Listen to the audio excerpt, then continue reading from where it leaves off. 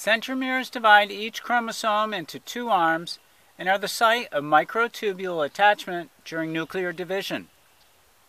A chromosome whose centromere is in the middle and has two arms of equal length is called a metacentric chromosome.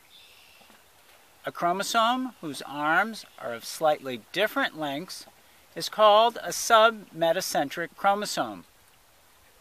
A chromosome with a centromere that is close to one end of the chromosome is called an acrocentric chromosome. A chromosome with a centromere that is at the end of the chromosome is called a telocentric chromosome.